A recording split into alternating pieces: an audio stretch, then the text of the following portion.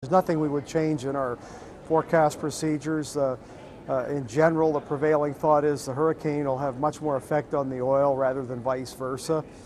There'll be plenty of data gathered on this. It's never happened before, so there's no experiential data to fall back on to say yes or no. The primary problem will be if we have a landfalling hurricane pass to the west that gives the southeast and south winds, moving that current right on shore with the storm surge.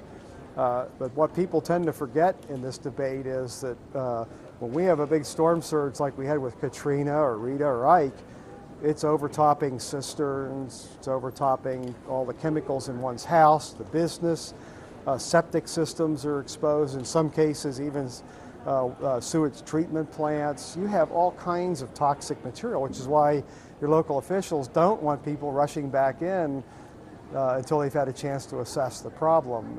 Sure, the oil will be taken in there, but it's going to become part of the ecological catastrophe that you get anyway with a hurricane added onto it. For years, it's one of the theories on ways to mitigate it was if you come up with some benign oil that would affect the evaporation and plaster that all under where the storm's going to develop. In theory, you could reduce the evaporation in there. And I think it's a matter of scale. The size of the oil-covered surface of the ocean in the Gulf doesn't, at least appear to me, what I've seen to be anywhere close to the size of the area where a storm would form. Now, maybe a little incipient storm trying to form like Umberto a few years ago, if it was right over where the oil is, perhaps, and hopefully we'll get data if that's the case so we can learn from it.